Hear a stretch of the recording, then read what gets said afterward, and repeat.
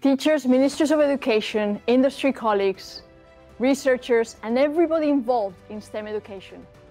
Welcome to the 4th International Scientix Conference. It is a great honor and pleasure to be addressing the 4th Scientix Conference, bringing together teachers, educators, policymakers, researchers, STEM professionals, and many others from all over Europe to discuss this most important issue on the challenges and opportunities in science education in Europe today.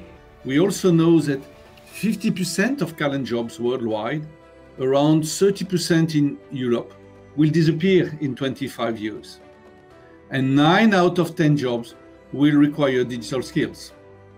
I think space has something that makes us all dream, right? The fact that there's so many questions to answer, so many things that we want to learn about space, and becoming an astronaut seems like the natural way to explore space in its fullest capacity, right?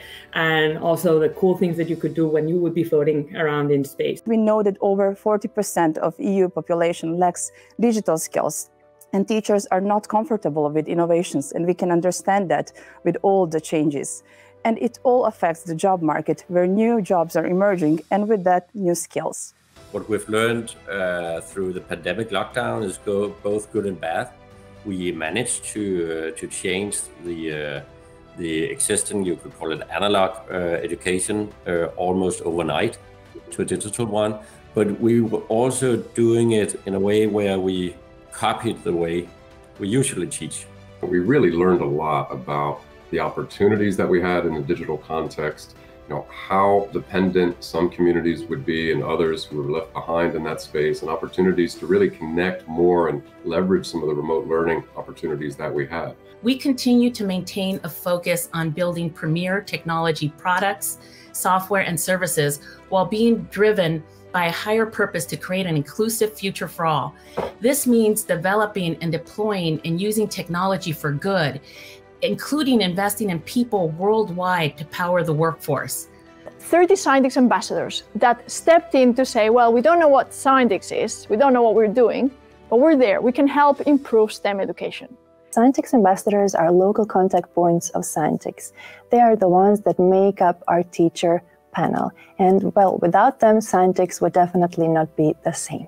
I encourage my colleagues to participate in STEM Discovery campaign and become Scientix ambassadors. And I'm still in communication with Scientix ambassadors from other countries, and we work together. In fact, ambassadors, we support and encourage each other. We are inspired by each other's work. Thank you, Scientix, for giving us this opportunity. The goal of this competition was to raise awareness of the negative effects of the ever-increasing climate changes on Earth. Specifically those that have affected Southeast Europe. Although climate change contributes an extremely high priority topic, it seems that it has not been integrated yet in practice and in school curriculum of many European countries. Life Terra is a European initiative with the mission to restore our connection with the Earth, and also to enable people to take climate action that it's impactful and it's immediate, because we know the urgency of the climate emergency. STEM education is a tool for covering the gaps in the continuously divided world.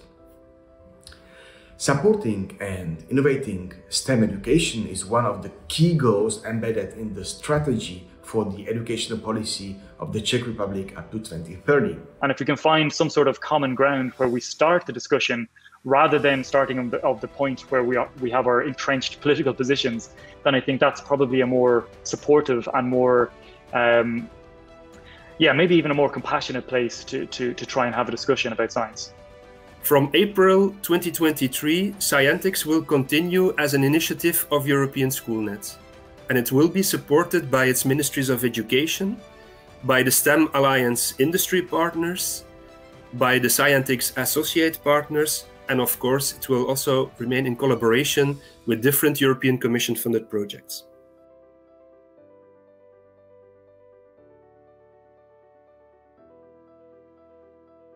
We work on it because we know that STEM is everywhere. Thank you, everybody, and see you next time.